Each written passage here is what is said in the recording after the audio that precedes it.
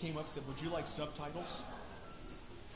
No, I know. That's what I'm just saying. I haven't either. That's kind of funny. Hey, good morning, First Christian Church.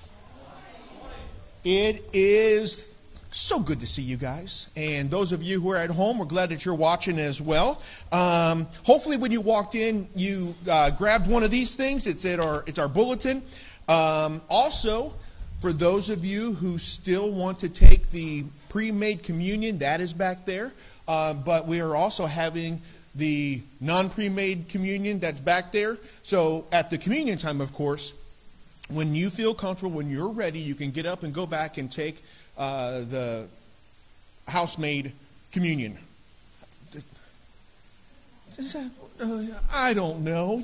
You guys know what I'm talking about. All right, so on the back of the bulletin, we've got some announcements. And we're actually going to start having communion sign up. So it's not that hard. You can come in during the week or the weekend. You can make a tray with the cup, and you put some the crackers in the other one, and then make sure that you put it back there on Sunday mornings. And then afterwards, you just clean up afterwards. You clean up all that was not taken and whatever. So it's not that hard. We're going to have a sign-up sheet down in the foyer. We can start that next month. So if someone would sign up for that, it doesn't take long. Also, we are having choir tonight. So that's going to be at 5 o'clock, 6 o'clock. We're having our study on eschatology. There is a tea party for Anna immediately after the service this morning. So that's going to meet down in the, my Sunday school call, the fellowship hall. In the fellowship hall. All right, so that's where it's going to be. And next Sunday, or the 31st, we're having a potluck lunch, and there will be no Sunday evening service next Sunday. So bring a potluck dish with you when we meet next week. I think that is all that we're still looking for an education chair. So if you want to serve, if you want to help out, we're still looking for an education chair. So someone help organize the Sunday school and order materials and help find backup and teachers and so forth. So we are still looking for someone who is willing to do that. All right, that is all of the announcements that I have. So would you please stand as we have our opening prayer. Father God, we just turn to you and trust in you and believe in you. And I'm hoping that's how we live our lives. I'm hoping that every single day that we just do our very best to make sure that we are pleasing to you. Because we know, Father, that this whole life, it's not about us, it's about you. It's about doing what you need us to do so that we can say the things that we need to, we can do the things that we need to, so that we can just bring you glory, honor. And so, Father, that is what we're supposed to live our lives like. And I know that on Sunday mornings when we come together as a family, when we come as brothers and sisters in Christ, we come to glorify Jesus. We come to glorify the Holy Spirit. We come to glorify you, Father, so that everything that we do, all the songs that we sing, they're for you. And when we take the communion, it's to honor our brother Jesus for his death on the cross. And when we have our prayers, I hope that they're a fragrant offering to you, Father. I'm hoping that you're sitting on your throne and you're looking down at this building at First Christian Church here in West Point, and you look at all of us and you say, there are my babies. There are my children worshiping me and honoring me. And Father, I'm hoping that we do that. But Father, we got to get to that point where we have that relationship with you, where we recognize that who you are and what you have done. We recognize that no matter what we do in life, you are our healer. You love us. You take care of us. You're there with us and encourage us. And you heal us. You heal us from our sins. You heal us from our worries and our troubles. You heal us from everything that just brings us down so that we can just glorify you. Thank you, Father, for loving on us. Thank you for sending your son, Jesus. Thank you for just blessing us. It's in his name that we pray. Amen.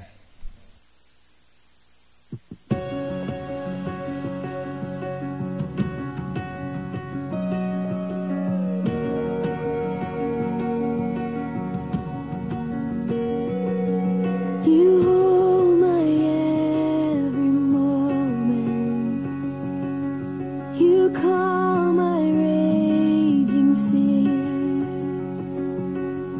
You walked with me through fire and heal all my disease. I trust in you. I trust in you.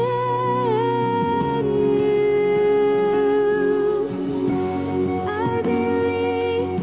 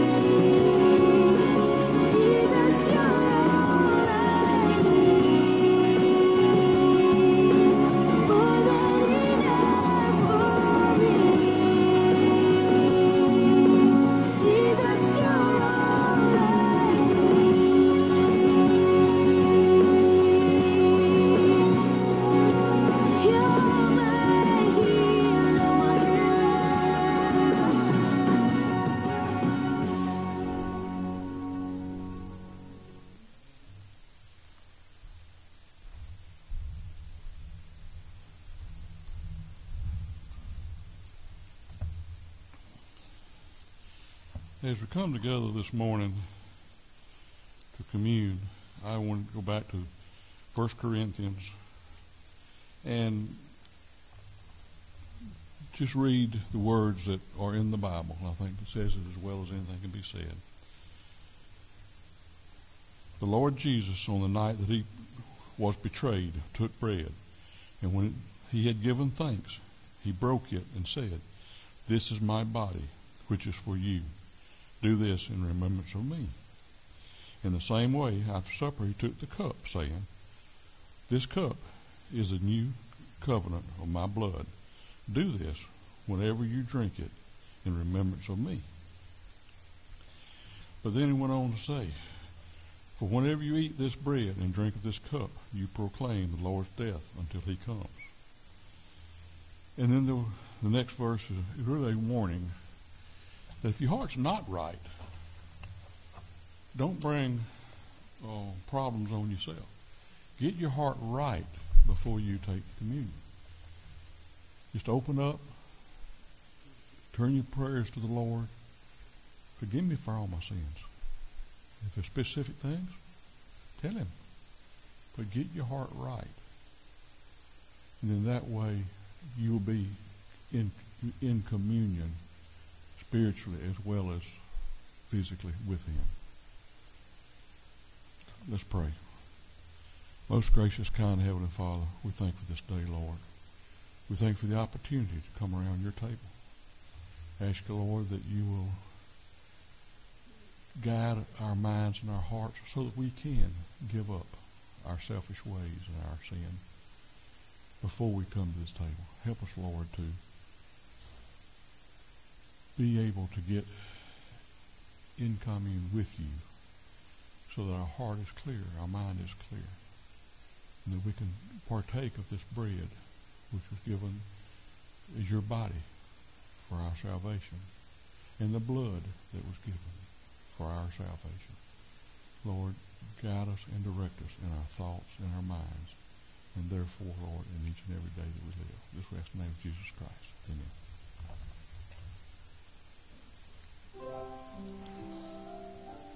And may you go to the back if you need to.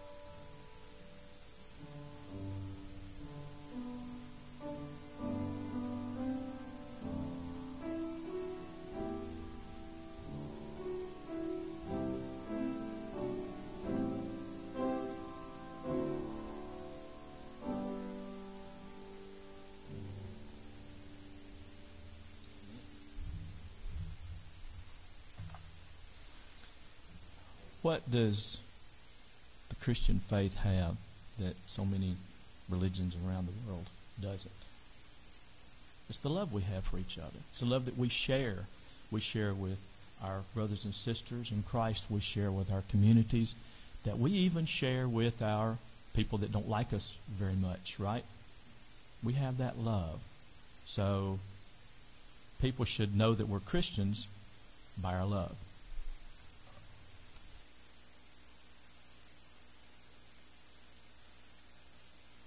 We are one.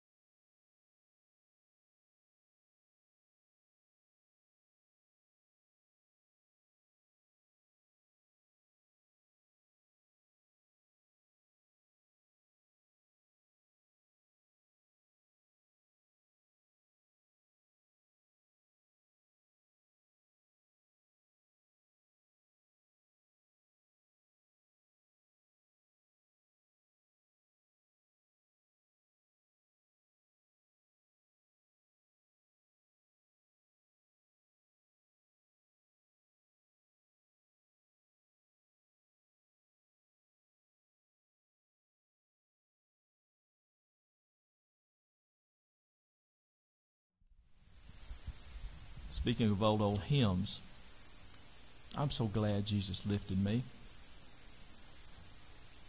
Jesus has lifted us out of sin.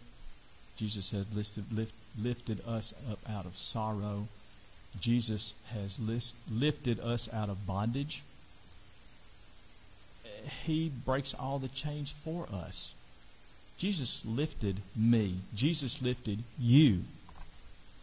And He continues to do so today with the gift that He gave us on the cross. This hymn is on page 522 if you want to look in your hymn books. I'm so glad Jesus lifted me.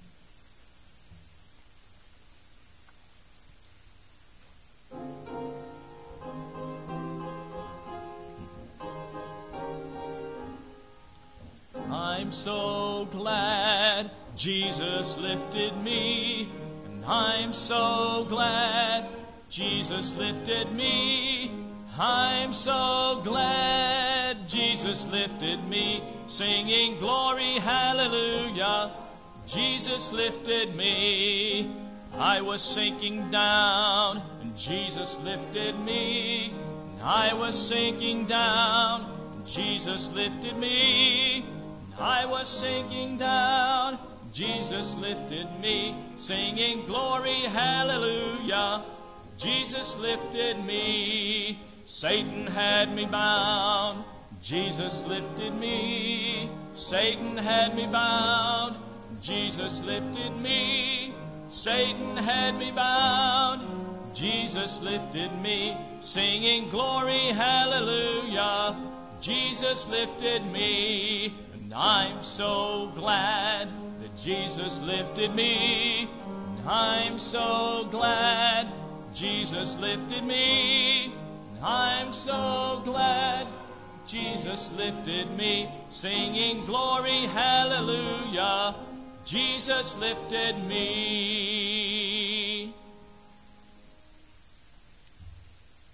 Ms. Linda Lane is going to bring our special music this morning, and we're just going to turn it over to Linda and let her come bless us.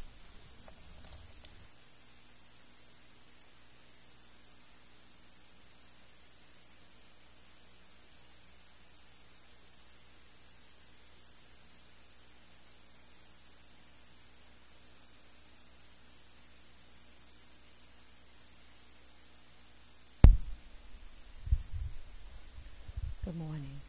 This song just says, I owe you. Glad to be back.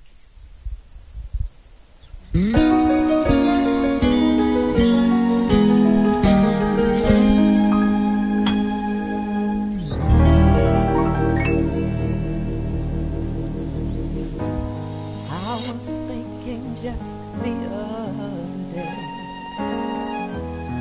about how good you have been to me,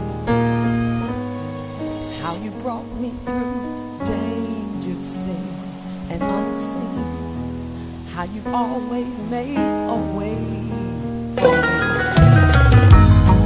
I thought that I could make it without you, but I never would have made it without you. You are the reason for the smile on my face, and it's all because of you that I sing this song today. Everything that I am, my joy is all because of you.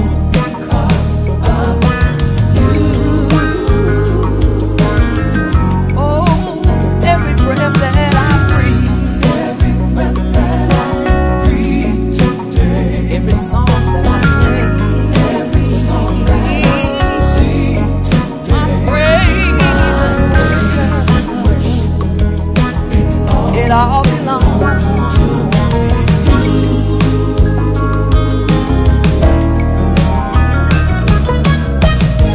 I was thinking just the other day about your mercy and your grace. I said, where would I be if it wasn't for you?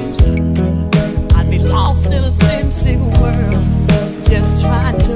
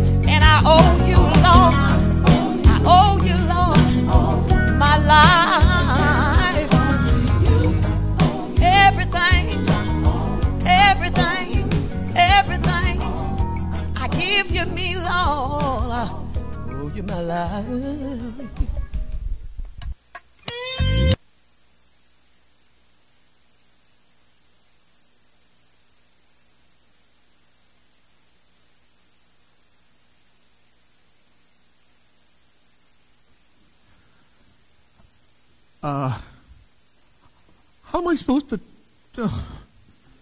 No, just say, here, let's close in prayer, right?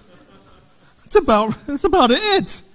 Oh, well, Friday Heather went shopping. She was up in Tupelo, and I sent her a text, and I asked her. I said, "Hey, doing good?" ? And she said, "Doing good. At Mall Now, Barnes and Noble, the Exchange Pants." I go, "Don't know the Exchange Pants store, but sounds interesting." She was going to exchange pants there, not going. And then she goes, "You are a dork." And I go, "I know." And she goes, "I love you, though." And I said, "Whatever." Man, that's a great relationship, isn't it? It's fun. I enjoy it. And I felt sad for Cameron because she was going back to college yesterday. She was going back a day early because she has an art project that's due early Monday morning, so she left yesterday. I said, "Hey, you're going on a date tonight?" And she goes, "No, I am not." "Why?" And I said, "Well, because you're leaving early. It's okay if you are, of course." And she goes, "I don't want to be stuck in the rain on Sunday driving. I have an art project due on Monday that I need to finish. I feel bad for leaving early." I said, "Don't feel bad. It's the things that we have to do as we grow up." And she goes, "I know." Gave me a bad face. So time to grow them up, time to get them out, trying to mature the kids, right? Yeah. I didn't mean that, Lewis, is for you guys. I'm just saying that out loud. All right, so we are in Numbers this week. Hopefully that you read it all week. You finally got through. You were able to see what you needed to do. And we are in Numbers. And we're going to be on chapter 14. Numbers 14. And so, catch you up a little bit about what just happened in Numbers. They've been traveling from Egypt. They got to the Promised Land. They sent out the team in there to find out what's going on and how they're going to attack and what the process is going to be. And they came back, and all of them but one was given a bad report about what was happening over there. And so the Israelites they get this report. And then we get to see their reaction to what happened over there. So starting in chapter 14, starting in verse 1, it says, "That night, all the members of the community raised their voices and wept loudly. All the Israelites grumbled against Moses and Aaron, and the whole assembly said to them, 'If only we had died in Egypt or in this wilderness, why is the Lord bringing us to this land? Only let us fall by the sword. Our wives and children will be taken as plunder. Wouldn't it be better for us to go back to Egypt?' And they said to each other, 'We should choose a leader and go back to Egypt.' Then Moses and Aaron fell face down in front of the whole Israelite assembly gathered there. Joshua son of Nun and Caleb son of Jephunneh were there also, who had explored the land, tore their clothes, and said to the entire assembly, 'The land we passed through and explored is exceedingly good. If the Lord is pleased with us, He will lead us into that land, a land flowing with milk and honey, and it will be given to us. Only do not rebel against the Lord, and do not be afraid of the people of the land, because we will devour them. Their protection is gone, but the Lord is with us. Do not be afraid of them.'" Let me tell you, there are times where you have to go through the hard places to get to the Promised Land. There are times where you're going to have to go in and face the giants, face the hardships that there, in order for you finally to get to the place where you need to be. But here's the problem. Sometimes before you even get there, people are not going to be with you. Did you see what happened there? The first thing it said, they raised their voices and leapt, in verse 2, and all the Israelites grumbled against them. They were grumbling.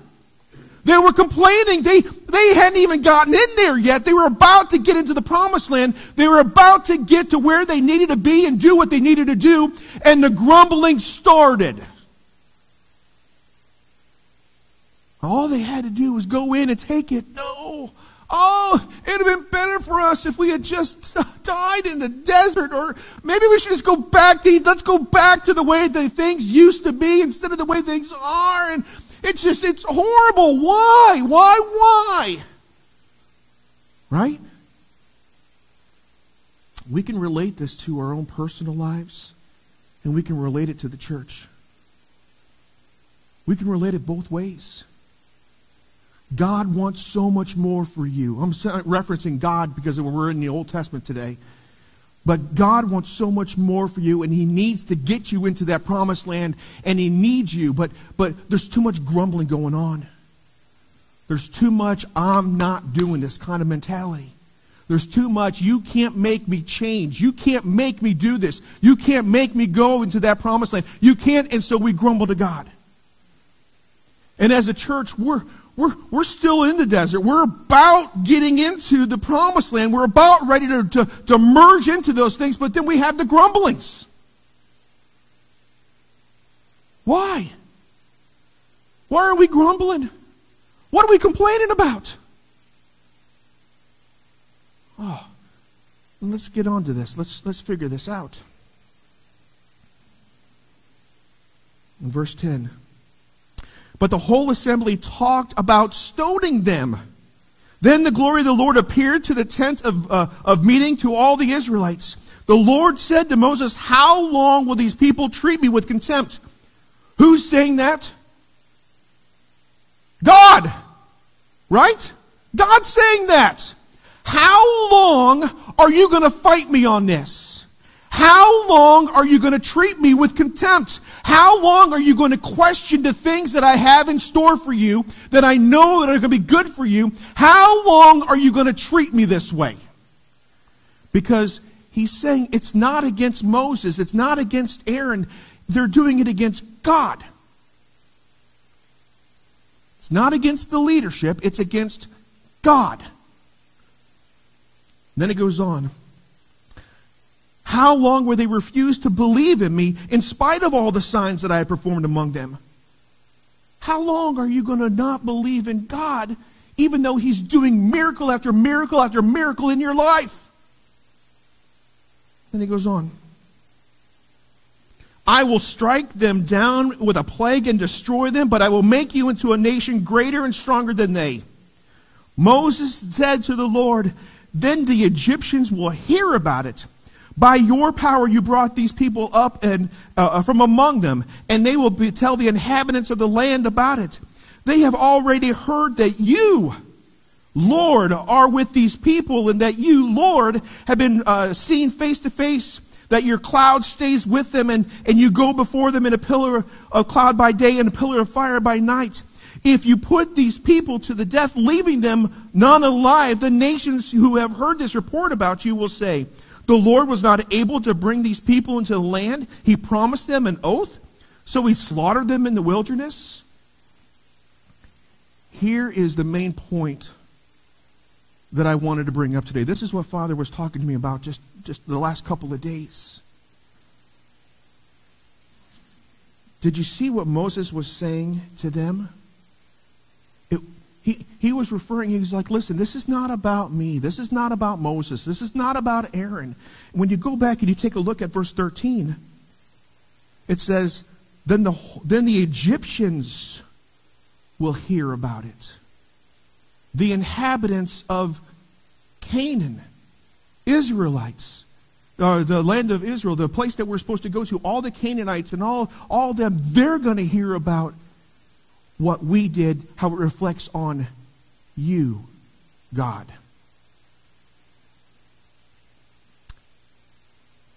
That is what he's referring to. How does this look to the outside world? And that is what I feel too. And I'm talking about us. I'm talking about the church. I'm not just talking about First Christian Church. I'm talking about the whole body of Christ. I'm talking about all of this.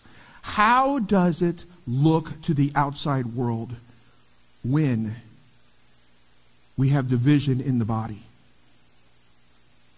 How does it look to them? How does it look when you have a megachurch pastor up in New York who just a few weeks ago found out that he was having affairs with people in the church? How does that look to the outside world? How does it look when we as a body start grumbling and complaining about the things that are going on? How does it look to the outside world? How does it look when churches split over some of the dumbest things on the planet? How does that look to the outside world? When I was my first church that I was preaching at was in Beaufort, Ohio. I mean, I tell people when they were driving out to Beaufort, they were coming to visit me, I would tell them, here's how you get to where I'm at. You drive out 32, which is a highway coming from Cincinnati out that goes east. I said, okay, you're going to drive on that. You're going to turn left on De La Palma. And on De La Palma Road, you're going to drive, and you're going to drive. You'll finally come to a stop sign. At that stop sign, go straight. And after you've been driving straight on that road for a little while, you'll finally go over a little hill, and then you're going to be in Beaufort. But it's going to take forever. You're going to think you've missed it. And every single person who would come, when they were driving out to see me, they would come and they were like, you're exactly right. I thought I'd missed the town, and I went over that little hill, and there was Beaufort. It was a town of 200 people. That's how many people were in the town of my first ministry. But there were 3 Christian churches within 5 miles. All running about 30 people, 50 people at the most. One of the churches split while I was there. And the reason they split is because someone brought a donut into the sanctuary and had it during the service. And they split over it. Pro-donut people, anti-donut people. Right? We split over some of the dumbest things. What does that have to do with anything? Who cares if they have a donut? Who cares if they are eating whatever? Who cares? They're in church. They're there. They're hopefully hearing the scriptures there. But we have over the dumbest things. But then,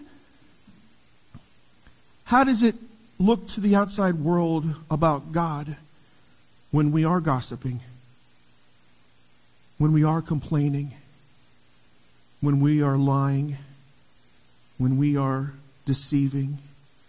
When we are whatever? How does that look to the outside world about us? Moses is like, listen, it's not about me. It's not about Aaron. It's about you and what the appearance is to those out there.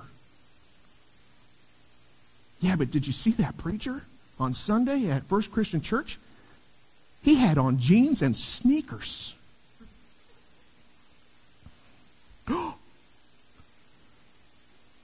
You can't go to a church like that. They play modern Christian music and the piano with hymns. You can't go to a church like that.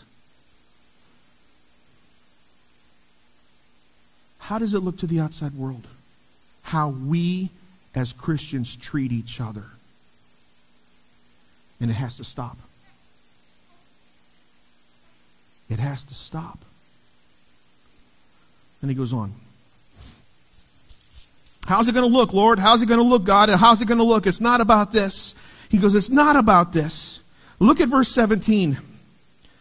Now the Lord's strength be displayed just as you have declared. The Lord is slow to anger, abounding in love, and forgiving sin and rebellion.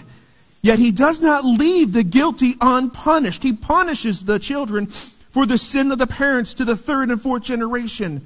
In accordance with your great love, forgive the sin of these people just as you have pardoned them from the time they have left Egypt until now. You can gossip, you can lie, you can say all these things, you can rebel against what the things that God wants us to do, but there is a punishment for it.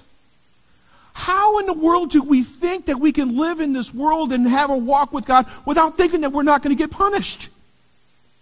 Doesn't God punish his children that he loves? So the Egyptians, listen, you're going to be punished for this. Do you realize you're going to be punished for this? Do you realize the rebellion and the things and how bad you're making God look? There's a punishment for this. But then he goes on. And the Lord replied, verse 20, I have forgiven them as you asked. Nevertheless, as surely as I live, and as surely as the glory of the Lord fills the whole earth, not only to those who saw my glory and the signs I performed in Egypt and in the wilderness, but who disobeyed me and tested me 10 times, not one of them will ever see the land I promised an oath to their ancestors. No one who has ever treated me with contempt will ever see it. But because my servant Caleb has a different spirit and follows me wholeheartedly, I will bring him into the land he went to, and his descendants will inherit it. So how do we get to that point where we aren't looking like we do to the outside world and making a fool of God? We got to be like Caleb, right? What did Caleb do? How did he live his life? Wholeheartedly served the Lord. Not just on Sundays, not just coming to church, not coming to Sunday night, not just when you're at home reading your Bible, not just those times, wholeheartedly. And this is where we have to ask ourselves the hard question. Are we serving the Lord wholeheartedly? Are you going to be called a Caleb when the time comes? Are you ready to stand up against the others that say, no, no, no, no, no, we can't? And are you going to be the lone soldier who finally says, yes, we can? We can go into the promised land. We can go in there. It is a land flowing with milk and honey. The defense is gone. God is with us. He's on our side. We can go in and we can do it. I will go. Are you going to be a Caleb? Or are you going to be like the rest and just grumble and complain? Rebel against God?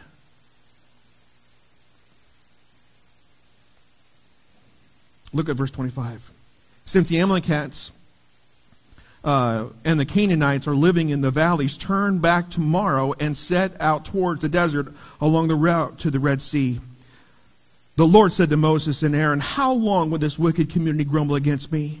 I have heard their complaints and their grumbling Israelites. So tell me, as surely as I live, declares the Lord, I will do to you the very thing I heard you say. In the wilderness your bodies will fall, every one of you 20 years old or more, who was counted in the census, who has grumbled against me.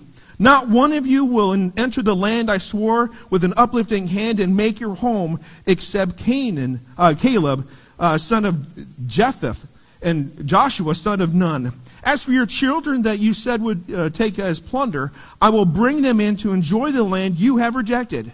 But as for you, your bodies will fall in the wilderness. Your children will be shepherds here for 40 years, suffering for your unfaithfulness, until the last of your bodies lies in the wilderness.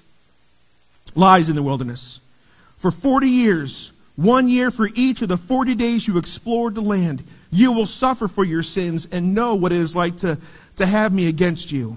I, the Lord, have spoken, and I will surely do those things to this whole wicked community which has banded together against me. They will meet their end in the wilderness. Here they will die.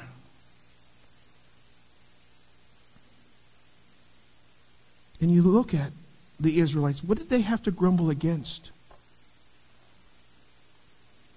Oh, we don't have any water.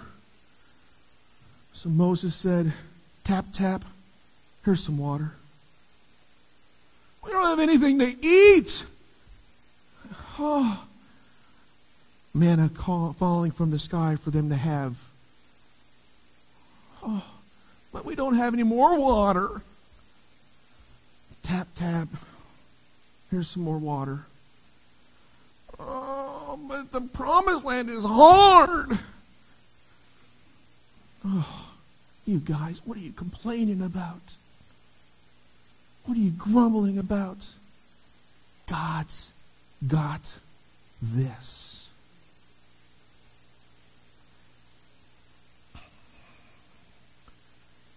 See, I don't like punishments.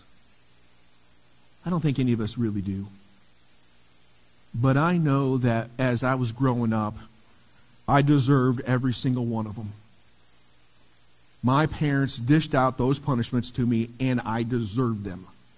The worst one that my mom ever did on a continual basis, let me just put it that way, was that wooden spoon with a hole in it. You guys know those? All right. My mom would spank me and my sister Stacy so many times with that wooden spoon with a hole in it. She would break them on us. And I knew, I got so used to it, and my sister and I did, we would fake cry and go in the next room and laugh. And my mom heard it.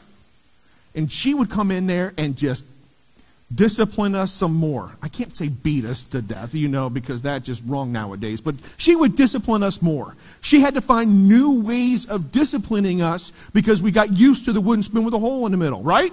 She had to find new ways of doing it. It became apparent. My dad watches my sermons during the week, and the worst punishment that you could ever give me, my dad learned what that was. And it wasn't physical punishment. Physically punish me, go for it. But I remember very distinctly the time that my dad came to me in the basement when I was watching TV, and he looked at me and he said, "I'm very disappointed in you." That was the worst punishment that you could ever give me. Disappointing my dad. If they had only figured that out, they would have saved money on wooden spoons. But there are times when God is looking at us and He's doing this same exact thing. I'm very disappointed in you. Now I have to punish you. See, the thing is, you know better. We as a body of Christ know better. We know we don't need to talk the way that we do. We know that we don't have to act the way that we do. We know that we are supposed to treat each other in the body of Christ better than we do. We know this. And yet we still rebel against Him. And when He punishes us, we go, "What was that for?"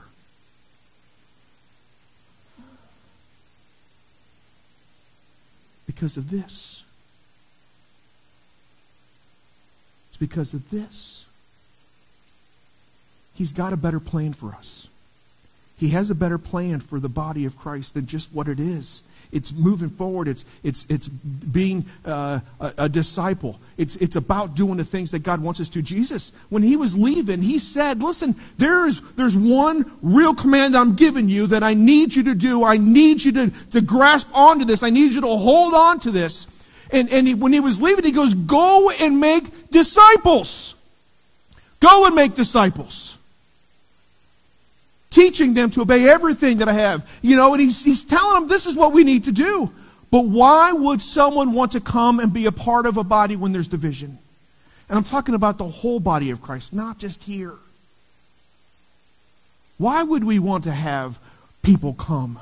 Why would we want to have that when they experience the things that we say and do to each other? The whole body of Christ. Does that make sense? We have to do better. You have to do better. I have to do better. We have got to do better treating each other with love the way that we're supposed to. So we don't make God look bad. Because He does. We make Him look bad. All right, I'm going to stop there for the day. And I'm not continuing next week. Oh, next week! Deuteronomy. How excited are you for this? Deuteronomy is well, it's a lot like what we just did. But anyway, there's some new things in there. There's some important things in there. So this week, read Deuteronomy. Next week, I'm going to have the sermon on it so that we can go through it and figure out what God is trying to teach us. But guys, we got to do better, right? Do you understand what I'm saying? Did you hear what I'm saying? The body of Christ has to do better. And it starts with you. We're going to have our song of invitation, and He Lifted Me. So if you need prayer, if you need anything at all, please come down as we sing this song. Let us stand as we sing, He Lifted Me.